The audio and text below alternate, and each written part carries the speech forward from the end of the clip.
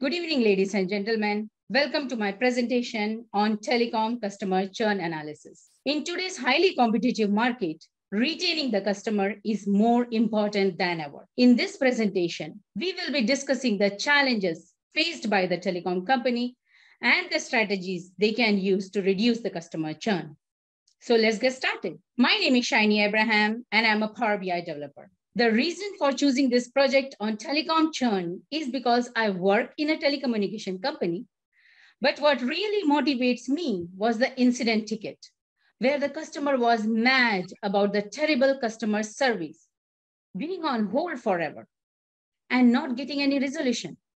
Does that ring a bell to you all? I'm sure it does. Because every one of us had a bad customer service experience one way or the other. Let me quickly walk you through the incidents. This veteran couple were convinced to switch the provider by Jack at Costco, who promised a discount if they took 2 lines. They agreed with Jack, they got the 2 lines, everything went good, they went home happily. However, the first bill was much higher than expected, and the promised discount was not even applied. Despite the numerous attempts to rectify the situation, they were unable to afford that bill and now regret switching the provider. They are already in the market looking for the new provider. That made me think, what are the reasons that made customer churn? Customer churn is when the customer or the client decide to end their relationship with the company, leading to the revenue loss and decrease in the performance.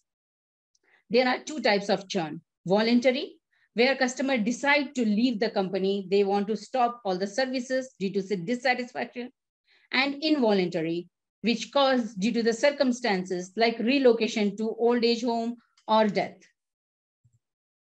Now that we understand the importance of the retention, let's focus on the key performance indicator, the KPIs I used and the data modeling I used in my project.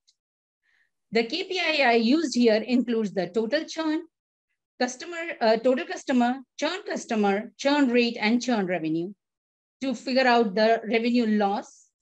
And to create a comprehensive data model, I utilize a main table, and I have created another table to find out the location of the customer, and I have created several measures. Now that we went over the KPIs and the data modeling, I can't wait to show my dashboard to you all. This is my dashboard. On the left-hand side are the KPIs. And you can see I have utilized multiple line stack column chart to show my dashboard. The first chart is the customer status, where it shows us how much customer stayed, how many customer churn, and how many are the new joinees. The second chart, which I would like to talk about, is the churn by the age. So I want to see if whether the age impact the customer churn. I have created the age bins, where as you all can see, the churn rate between the 20 age of 20 to age of 50 is stable. It's not, the customer is not churning much, it's stable. But after the age of 50, you can see a slight increase. It is gradually increased. That shows that could be the reason of the involuntary churn, which we talked before. The next, the purpose of creating the tenure by year was to show how the customer churn impact if the customer stays longer. So it shows the relationship between the customer tenure and the churn rate. So as you all can see, the longer the customer stay, the less likely they will get churn. So that is the purpose of making the tenure chart. Then I have also created a map. As I said, I want to show the states where the customer impact was. So the most of the clutter is in California, because most of the data belong from the California. I have demonstrated in my project that 2 main contributors for the customer churn. Number 1 is fiber optic. As you all can see, because of the fiber optic, the customer churn is almost 41%. That is a huge number. And The second main key player for the customer churn is that month-to-month contract, where customer is not signing the agreement to or not committing with the company that they will stay longer. They just want to do that window shopping, staying month to month. So those customers are most likely to get churned. So that was the second one. The another chart which I have created is the decomposition tree, where I want to see what are the top 3 reasons that make the customer churn. And the top 3 reasons, the first is the competitor. Competitor coming up with a better deal. Competitor coming up with a better offer, taking the customers away. Second one, the attitude. The customer service agent attitude, the customer support agent attitude, those bad attitude of the agents impact the customer churn. And third one, overall dissatisfaction with the service, with the product service and the services overall. Customer is churning. So those are the 3 main reasons for customer churn. The last, I have created the similar looking key influencer chart, where what I have done is I have picked all those key factors that influence the customer churn, like month-to-month contract, which we talk about. The less the customer have the contract, like month-to-month contract, the most likely they will get churn. And the like compared to the 2-year and 1 year, the second one is the fiber optic. As we said, fiber optic is the key factor for the customer churn. Customer is not happy with the fiber optic services as promised, they are not getting, or it is very costly. Those are the reasons. And the third one, which I would like to talk to you about here, is the average of total service subscribed. The less, as you all can see here, the less the service subscribed, the more the churn rate is.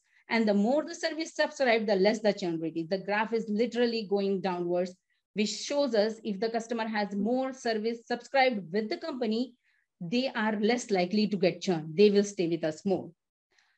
On the basis of these 3 criteria, I have come up with some risk factor. What I suggest here is, if customer fall in these 3 criteria, that means they are in the high risk bucket, and those are the customer, they are most likely to churn. We need to pay more attention to those customers. If the customer falls in 2 criteria, that means they are in the 50-50 bucket, they may churn, they may not get churned. And so, but still, we need to take care of this customer. And the last is the low risk bucket, where the customer is falling only in the 1 criteria. Those are our safe customer, in other words. Now that we talk about all the challenges and the problems which we are facing in the telecom company due to the customer churn, now we will talk about some of the strategies. So I come up with 3 main strategies. So first strategy is for the contract, month-to-month contract, I suggest here is offering the incentive for longer commitment, such as reduce the rate for yearly and quarterly contract, can significantly reduce the customer churn up to 41%. The second strategy for the fiber optic, what I suggest here is examine the network performance. Send out the survey to the customer and identify what are the things that make customers sad because of the fiber optic, or they are dissatisfied because of the fiber optic, and revise those plans accordingly. Also, offer those fiber optic customers internet with unlimited data, or maybe a new device that can help retain those customers. The third strategy which I come up with is focusing on the effective customer service. Show customer that we feel you, we are here for you. Show that empathy towards the customer. Reassure your customer that we are listening. Upselling and cross-selling the products and services, as well as rewarding the loyal customer with exclusive deals and discounts, can also help retain the customers. Research shows that offering the better customer service and service plan will save up to 40% of telecom customer from churning. In conclusion, a positive review and a survey from a satisfied customer in the social media can also attract new customer and help the company thrive. Remember, it costs 7 times more to acquire the new customer than to retain the old ones. You must be thinking now, hold on, Shiny. What happened to that veteran couple? Did they churn? Did they left this provider? Well, the answer is no.